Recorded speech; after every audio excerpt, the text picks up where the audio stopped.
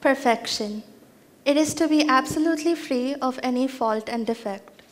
It is unattainable, and yet, these past 3 decades, we've seen an immense surge in perfectionist tendencies. The line between self-esteem and being good at your craft has blurred for many adults and youths alike.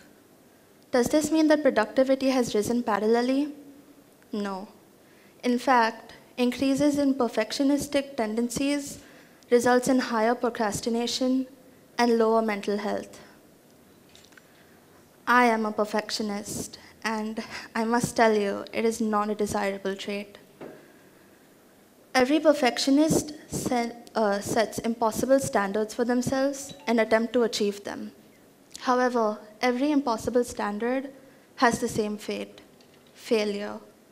Every perfectionist's worst fear. But before we delve into this fear, I must explain what perfectionism is and the different types of perfectionists. Perfectionism is not a behavior. It's a way of thinking. It's that little voice in everybody's head that makes every mistake seem much worse than it truly is. And according to the multidimensional perfectionism scale, there exists 3 kinds of perfectionists: self-oriented, other-oriented, and socially prescribed. Self-oriented is the irrational need to be perfect at everything we do. Other-oriented is to set high standards for those around you. And socially prescribed perfectionism is when the social situation calls for perfectionism. I fall into the self-oriented category. I set impossible standards for myself and attempt to achieve them. Every perfectionist has a common factor. We derive our sense of achievement and validation from our surroundings and others.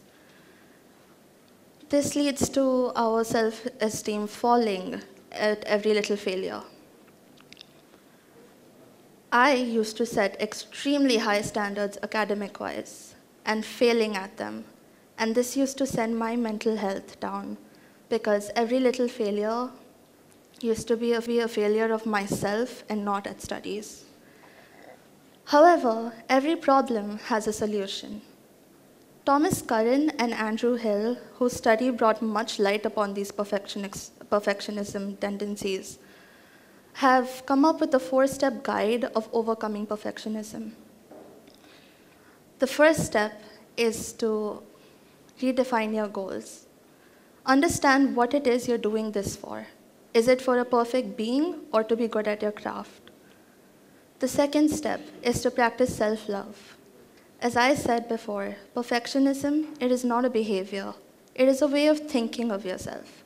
Self-love helps you overcome such thoughts. The third step is to understand that failure does not define you. Failure helps us understand where we went wrong. We must learn from failure, but we mustn't let it rule over our minds and lives. The fourth and final step is to understand that perfect is not better than done. Whatever you create and put out into the world, it'll have its little imperfections, but that's completely fine. Nothing in this world can truly be perfect. And therefore, my final message: don't let perfectionism come in between you being the best version of yourself.